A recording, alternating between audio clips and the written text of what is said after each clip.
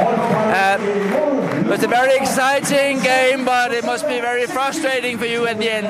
Yeah, it's tough. You know, we had some good chances, especially in the third. Their goalie made some huge saves, but our goalie played really well for us. And yeah, if we had a bounce here or there, we had a chance to win that game. So it's good for our confidence going forward. But I mean, the opponent was the reigning champions, and you are the underdog. You must be pleased with the performance. Yeah, obviously, I thought the guys did a great job. Stuck together mentally, played a really strong game, worked hard, and stuck to the game plan. So credit to the guys there. So you can take a lot going forward to the tournament. Yeah, for sure. Yeah, it's going to help us in our league for sure. Something to look back on. When we play the right way and play hard, we're going to have good results in our league. But a little disappointment. Yeah, absolutely, of course. Yeah. Thank you. Thank you. What a match! At the end, it was very tight. But you were winning in the overtime. What are your feelings after the game?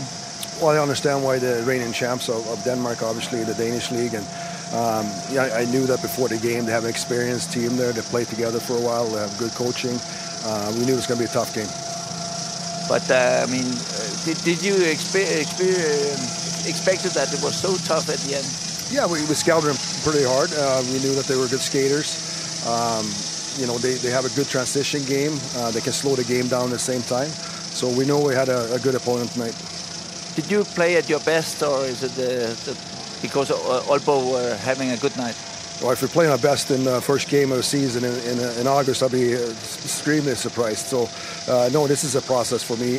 We're establishing some new players on the team. We have quite a few different new players on the team that needs to be established, new coaching staff, a little bit of different playbooks. So there's a lot of things that are different from last year. But at the same time, the tradition of winning with Tappara and the organization and that culture of that's something we're going to, obviously we show that tonight by winning a tight game.